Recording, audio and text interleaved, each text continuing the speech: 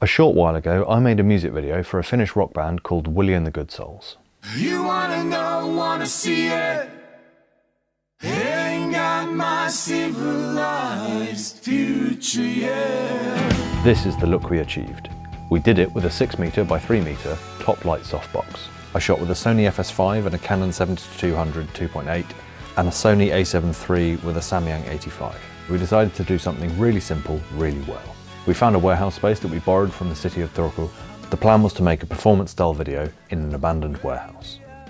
For a while, I've been watching people on YouTube make DIY top lights, from anything from plastic bags to swimming pool lilos. They were even using helium, all sorts of brilliant, wonderful, crazy ideas.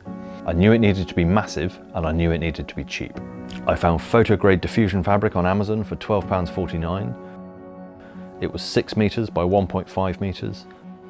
I bought two and sewed it together. Now I knew the dimensions of my light box. It was 6 by 3m. In the past, I've used PVC tubes to make a handle for my Ronin MX. I've made a dolly track. It's incredibly cheap and easy to work with, and if you use PVC bonding glue, it's actually quite strong. It meant the plastic tubes was the obvious choice to make my frame. So I came up with this design. It was the strongest I could make it with a minimum amount of material. All in, it came to 50m of 20mm PVC tube and a whole lot of junctions. To reinforce the fabric, I used eyelets. One tip for these little brass eyelets is to use one big hammer and do it gently with one hit. I found a small hammer and multiple hits warped them. If you have a sledgehammer, use that.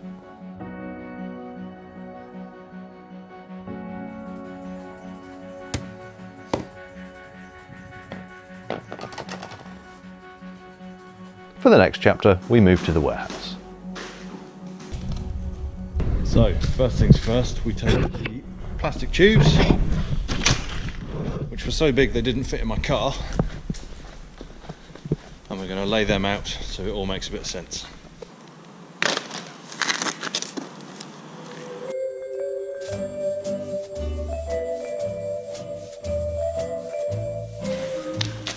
Now in theory, they should just zip tie together.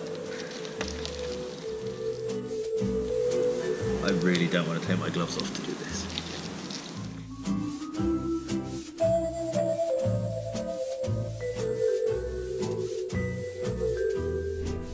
So there you have it, that's the first time I've seen it together as well.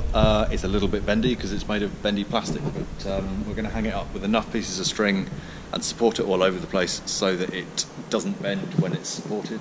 I think it's going to hold the weight of the fabric and the lights, and that's all it really needs to do. It's not taking any more punishment than that.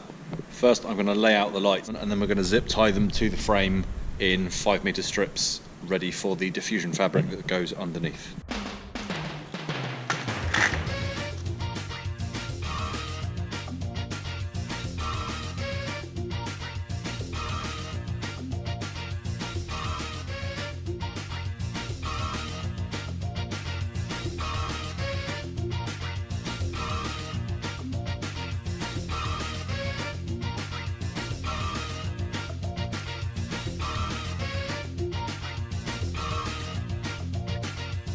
Let's see what she looks like.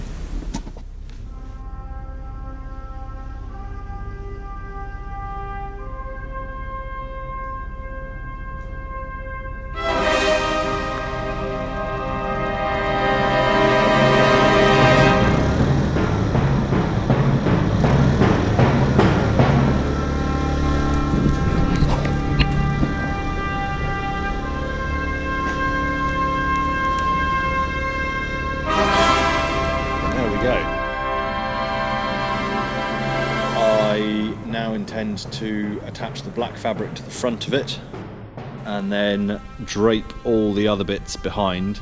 I am going to have to cut an awful lot of holes in that fabric, but we'll do our best. So then, it's finished.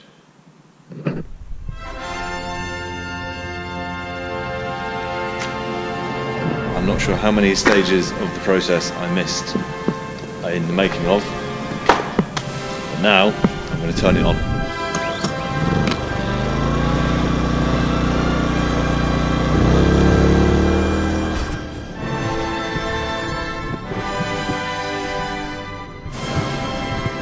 Doesn't look that bright.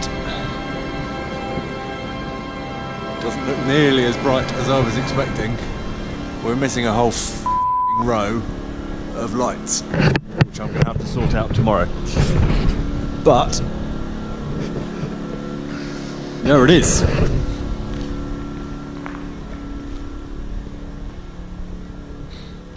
Willie and the Good Souls future video.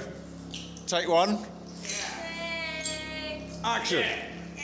Ain't got my civilized future yet. In the end, the diffusion fabric was €28, plastic pipe was €48, junctions were €139, the lights came to €90, the back fabric was €18, the plastic glue was €17, rope was €13, eyelets were €11, pulleys to pull the whole thing up to the ceiling were €10, cable ties came to €6, and some eye screws for €2. That's a grand total of €382 for a 6 metre by 3 metre light box.